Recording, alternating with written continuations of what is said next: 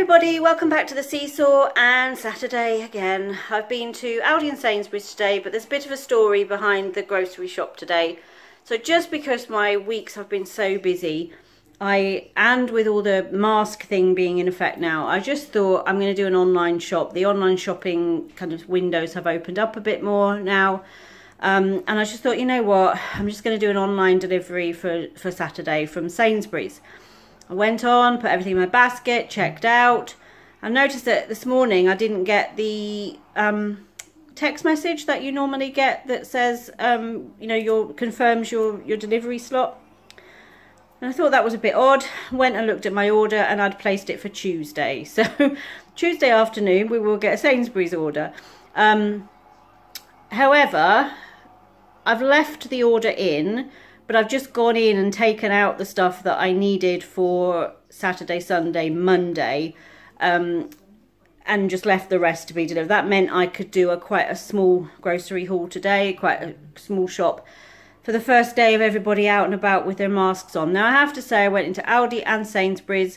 The only people I saw without masks on were small children and the shop assistants who don't have to wear them. So everybody else had some kind of face covering on. So I was quite pleasantly surprised considering how people have behaved so far. But the one thing I would say is it seems to make people think they can get closer to you because you both got masks on. So there was a little bit more of people just coming right up into your space.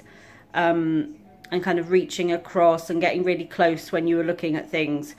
So there is a bit more of that, and I think that the masks are giving people that kind of false sense of security when it comes to that. So I really only did Saturday, Sunday, Monday, half of Tuesday, so half the week of shop, and I spent £48. My delivery coming at the weekend on Tuesday is about £50 because I needed to keep it above 45, otherwise I would have had to pay the higher delivery charge for it.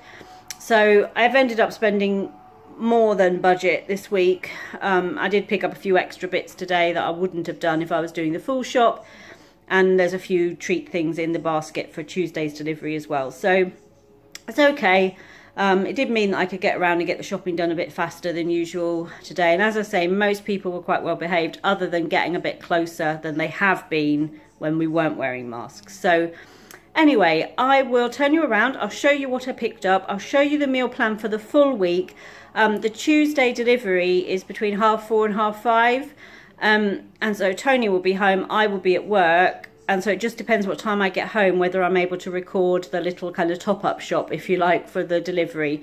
But at least you'll see the meal plan for the full week. And that will tie them back to our Meals of the Week video. So let's get going and see what we bought.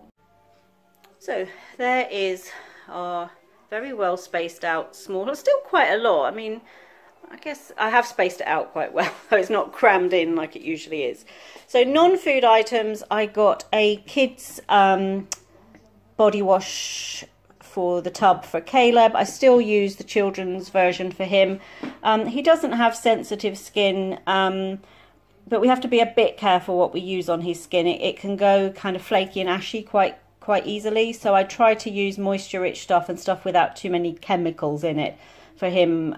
So I've picked up one of those, another little bottle of hand soap just to keep that stocking up, because now they don't do them with the pumps on. We're kind of reusing the bottles because the last bottles we had with pumps on weren't this brand, and so they don't fit, so we have to keep just topping up the bottles. So another one of those just while I thought about it. My usual TV mag. Drinks this week, I didn't get Caleb anything fizzy this week. I got him the still strawberry water, and then Oasis is one of his favourite things to get if we get like a meal deal or if we stop at a convenience store and get a drink when we're travelling. And they had a 4-pack of those in Sainsbury's, so I grabbed one of those for him. I'm not sure if I mentioned, I did mention I spent £48 in total. Variety pack of crisps, usual 50/50 bread, usual choc chip brioche rolls, some almond croissants. I think I've mentioned before, anything almond is my absolute favourite. And I did notice that when I did my online shop, those little marzipan treats that I got myself for my birthday were on special offer this week, and it flagged it to me because I had bought some recently. and I put them in my basket, and they were only £1 this week, so I've got some of those coming on Tuesday. But I have got almond croissant for, I'll probably have one of those with a cup of tea when I get the shopping put away, and then keep one for tomorrow. Some farfalle or bow tie pasta, another little box of the savoury crackers that Tony likes, chocolate Wheaties and crisp rice for Caleb. He finished what he had in cereals this morning. He said he'd like to have chocolate Wheaties or Rice Krispies. So I just grabbed, as Aldi had their version of both in stock, I grabbed one of each. Some of these Fibre Now bars, I've seen a few people talking about these. These are new, and they are the Aldi version of the Fibre One bars. They are slightly less calories, about 10 calories less, but I'm going to give them a go. I quite like the Fibre ones with some like raspberries and strawberries on, and a bit of Greek yogurt, as it feels like a really kind of a treat to have that. So we'll give those a try. A pack of instant chicken noodles just as a lunch option for Caleb. 2 packages of cookies and cream, Oreo style biscuits. Giant straws, Caleb hasn't had those for ages, so a bag of those this week. Some chicken gravy, crunchy granola bars. Again, Tony and Caleb both like the, what they call, the Orchard Harvest. Is that what the regular branded version is of these? We hadn't tried the Aldi version, so I've picked up a box of those for them to try. I've got Caleb a little pack of sushi to have for his lunch tomorrow. He's already had lunch today, but he asked if it was open, if I could get him some. A large semi-skimmed milk and an apple juice and a box of smoothies. I have got another box coming with my delivery, so I just grabbed one to see us through till then. A bag of grated cheddar, a bag of grated grana padano, some honey roast ham slices, 2 of the Greek style yogurts. I've still got some of the lemon ones in the fridge, so the hazelnut and the raspberry. Caleb asked for some picky bits for lunches this week, so I've got him some Scotch eggs and some chicken poppers. He's still got some of the cheese dip pots in the fridge, and he's also got some of the little blocks of cheddar cheese. So between that, he'll be able to put himself a plate together. Some grated mozzarella. Spotted these. Again, I've seen somebody try these on another channel, and I can't remember who it was, but they look so good. Anything meringue is, as I said, for my birthday treats, is a favourite for me. And these are heritage raspberry and Sicilian lemon roulades. So grab some of those instead of making anything desserty this week. I'm going to have those as my weekend desserts for my treat. And then they had the Aldi version of the mini cups. They don't often have these ones in ours. They have the kind of just vanilla and chocolate ones, but these are a new combination, and they've got strawberry cheesecake, chewy caramel, cookie dough and chocolate brownie. And again, I sometimes just fancy an ice cream after dinner, something different in the evening. And you know, if I buy a tub of ice cream, it takes forever, and by the time you go, you know, you've had a couple of scoops out, by the time I then want some again, it's got the ice crystals on it. So I just thought those mini cups, it's one and done. And so I'll give those a try. Another new thing was the sherbet lollies. Caleb likes these kind of fruity, layered fruity lollies, and these ones are sherbety, so I imagine they're a bit sort of fizzy.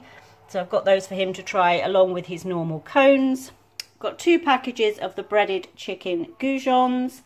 Got a package of turkey mince and a large pack of pork shoulder steaks. Some white potatoes, a bag of carrots. Got 2 heads of broccoli because they are quite small. Herbs for Licky, he's got basil and dill, and a large cucumber, a bag of baby spinach, some mixed peppers, red gem lettuce, a little bag of 3 brown onions, and then fruit. So I've got pink lady apples for me and more of the pink kids apples for Caleb. So Caleb decided he really liked these last week. I think I only had 1 out of the pack of 6. So I bought the bigger ones for me. And as I was doing a small shop, I didn't mind paying the little bit extra for my favourite apples.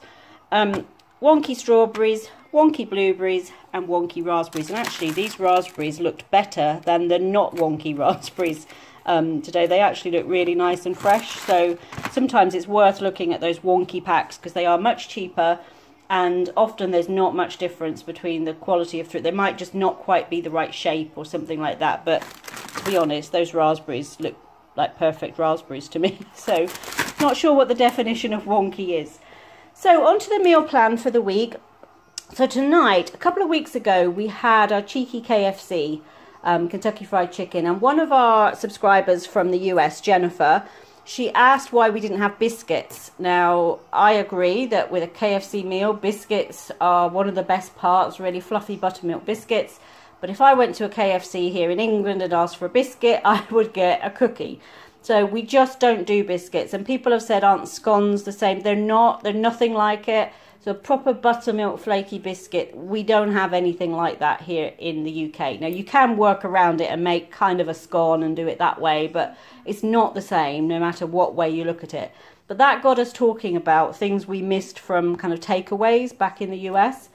And another thing with KFC, a side dish that you often get in the US is mashed potatoes and gravy. Now, some of the KFCs here do mashed potatoes and gravy, but we've never found one that does. They always either don't have it on the menu or it's not in stock.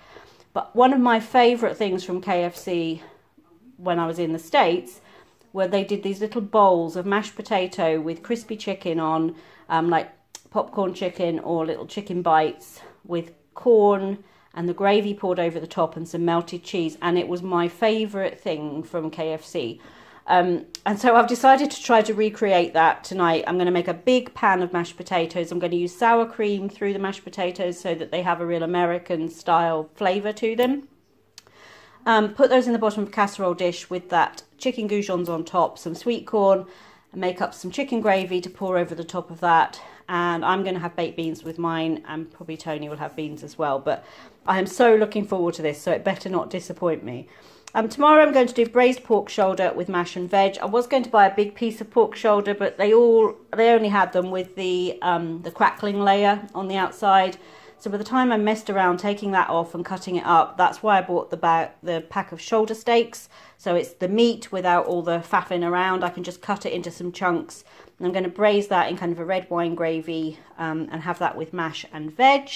Monday, I'm going to get the crock pot out and make a bow tie pasta casserole. So it's really a pasta bolognese, but just done in the slow cooker. Tuesday, we'll have regular pork chops with potatoes, broccoli and peas. Not quite sure what sort of potatoes yet, so I've left that one open. Perhaps some roasties. Wednesday, a burrito casserole. So I'm going to make a Mexican-style mince mixture. And I'm going to use some corn tortillas and just layer that. So I did the Mexican style lasagna. This is much more of it's kind of all the flavors of a burrito, but layered into a casserole. So, but it's using corn tortillas in that. So I'm looking forward to that.